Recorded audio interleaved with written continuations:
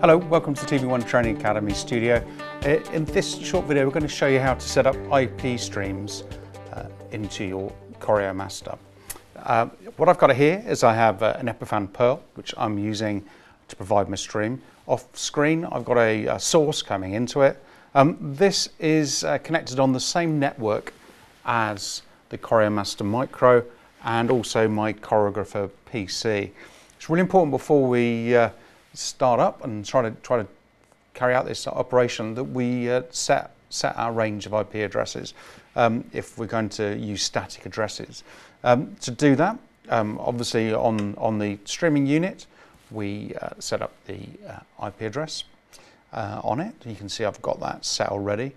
If I come into settings on CORIOmaster or Choreographer rather, and look at module configuration, this is where I set the IP address for the media streaming, and 4K playback card is set here. So that's on the same range, so we're communicating. You also will have noticed, eagle-eyed amongst you, that we can also do this over DHCP compliant networks as well, which is sometimes a benefit.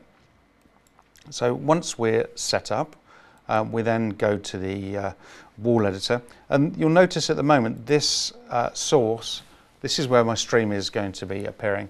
At the moment the top left window is coming from the same card. That's playing off a USB stick on the back of the unit, and the bottom right hand side, that's a HDMI input from this laptop.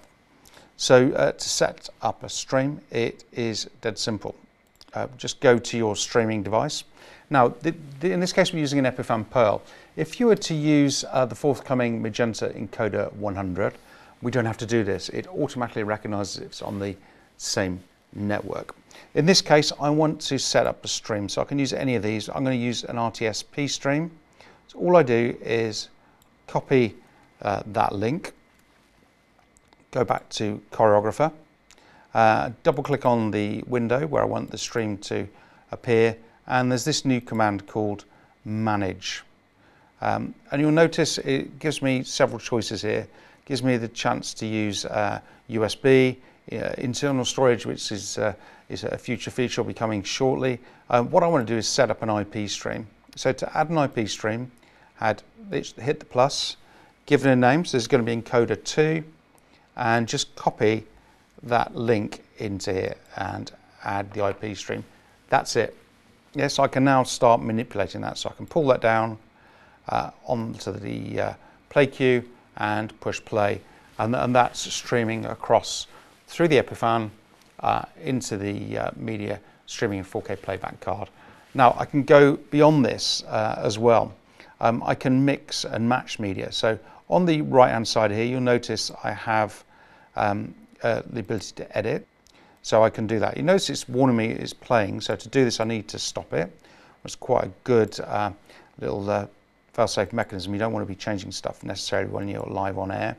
So now go back to edit. You can see I can give it a duration, so this is going to be a 5-second stream, and then I'm going to mix and match this. So I'm going up to my USB drive, and it just reads the material off there, and we're going to copy in a clip after that. So we're going to have a clip, and then we're going to go back to the same stream. So I'm going to drag that back in. So at this time, when I push play, it will play the stream for 5 seconds. So this is the stream playing from the laptop through the Epiphan, and it's now clicked to the USB clip. Now the great thing with these play clues is I can mix stills, I can mix streams, and I can mix clips as well. So I could have multiple IP streams, so I could have a whole bunch and just cycle through them. We've tried to make this as simple as possible to use. I hope you agree it is really simple. When we add the media encoder 100 from Magenta into the mix, and that's automatically recognized, it'll be as simply go to this window, drag it down, push play, even simpler. I hope this video has been useful. There's loads more on this YouTube site. Please make sure you have a look at them. Thanks for watching now. Bye bye.